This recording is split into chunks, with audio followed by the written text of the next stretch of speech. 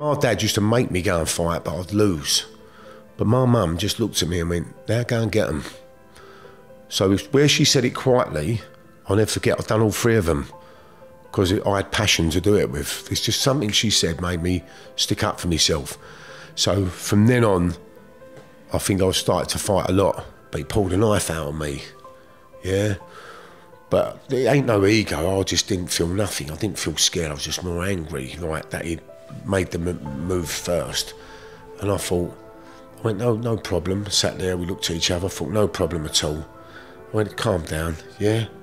Oh, all right. He sat down, and I watched him lick his lips. He felt good about, you know, confronted me a little bit.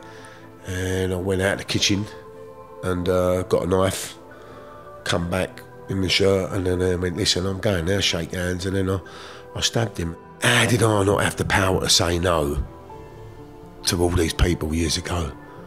Why have I got to go and help them all? When have they ever give a fuck? Some have, when I've been in prison. When have anyone else give a fuck when I'm in prison?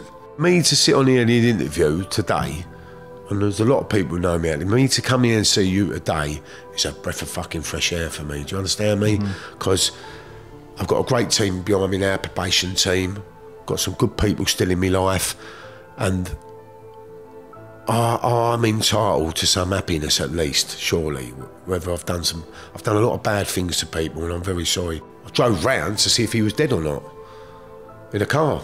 And then I went to prison on the 6th year for the stabbing, sort of keep you out of all the violence. Yeah. But then I was stabbing sex offenders, bashing them, putting bread on the cameras in prison. I used to get bread on a stick, put him up, and the prison officers go, he's one, bad one. Yeah? Like done a child in a stable, advertised for a stable, or saying, girl, she got down and he raped her, I couldn't live with it. But it always, all the prison used to come to me, yet again.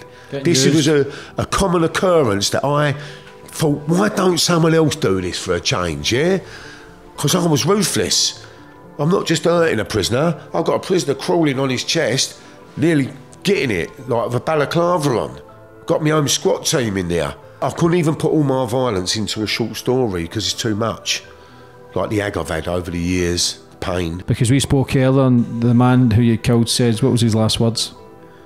Yeah, that's powerful. Well, I didn't think with me that one, but I'll answer it because I'm a man. Yeah, good call.